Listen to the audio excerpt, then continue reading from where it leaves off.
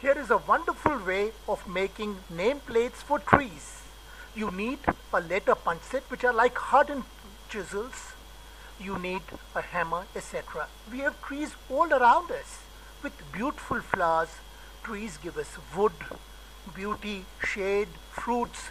They give us so much. Still we know very little about trees. And here is a way of educating people about trees by putting little nameplates which can identify the particular tree.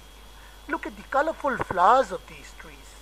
They give us so much. Now you need an alphabet punch set. These are like hardened chisels. And these are number punches, 1, 2, 3, 4. And these letter punches come in various font sizes, big or small. Take an aluminum sheet, because aluminum doesn't rust. Place it on a magazine on the floor because you need a solid base, and then hammer. And one alphabet will be embossed. And then you emboss the second one, and then the third one, and then the fourth one. And slowly the whole name of the tree would be embossed. Now this is the nameplate for the Spethodia campanulata. It's also called as a syringe tree, an African tree. The visibility is not so good, so you inlay it with a marker pen so that the nameplate stands out and people can read it from far away.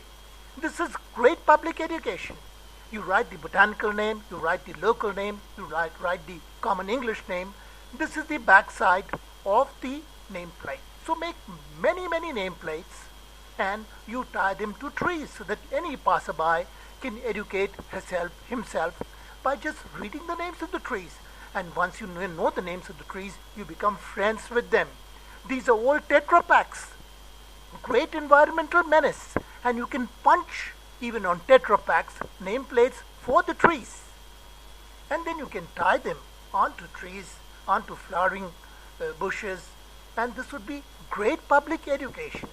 Schools can take up this project, and this would bring children very close to the trees around them. It would be a great education on environmental education if science teachers can take children for a tree walk.